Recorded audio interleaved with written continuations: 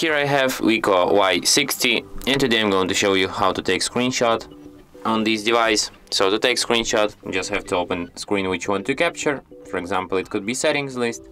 And then what you have to do is to just hold down combination of keys, power key and volume down at the same time for about a second like this.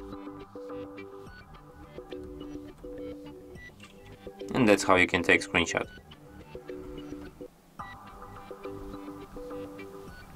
Let me show you one more time. Power key and volume down.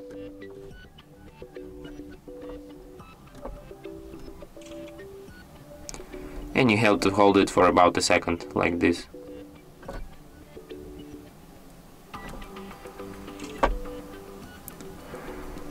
You can find your screenshots in gallery, in the screenshots album,